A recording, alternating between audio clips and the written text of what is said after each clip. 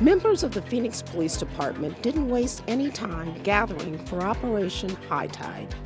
One of the things that we're trying to focus on as we move into 2013, our crime reduction plan focuses on guns, gangs, warrants, and multi-jurisdictional policing. This is part of that today.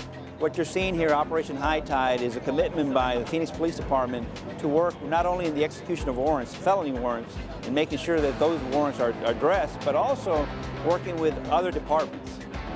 Operation High Tide involves hundreds of people. The idea was developed about 8 weeks ago. The goal, to protect the community and to arrest criminals.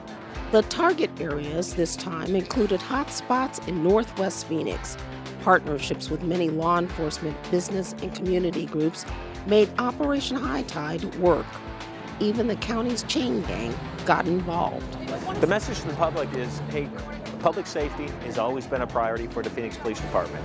As a matter of fact, we're dedicating time, we're dedicating resources, and we're working with other departments, other City of Phoenix departments, and actually other jurisdictions to keep Phoenix safer. And so we're going after known offenders. If those offenders if they have felony warrants, if they have misdemeanor warrants, and in addition, the community is going to see an increased enforcement in the areas that we have identified as higher crime areas.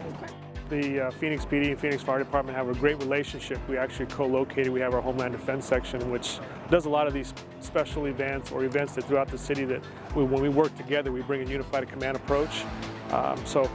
Bringing in other agencies, and when this happens, when these large-scale incidents or events, bringing in these agencies just, something that we do consistently so that it makes operations safe for our folks and for the community. It's very important that communication, interoperability is very key to the success of these events. Open the door, please.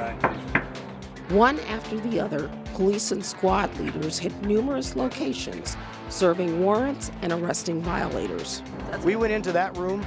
There was 3 occupants inside that room, 2 females and a male who is not actively a DOC person, but he has killed his number, meaning he is no longer under the Department of Corrections stipulations for being paroled.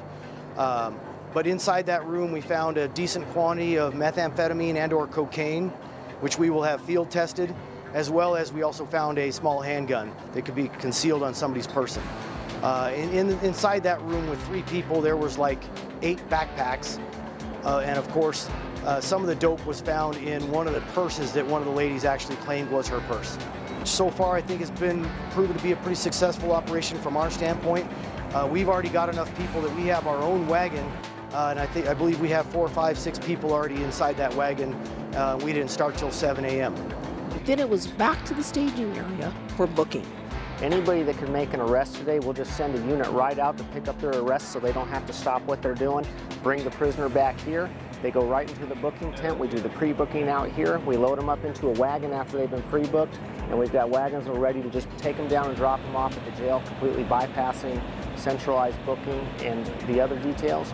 Officers will be able to package up their evidence here if they need to do it, and we'll also be going out with some of the details just to bring them right back so that we can streamline the entire process today and make it faster.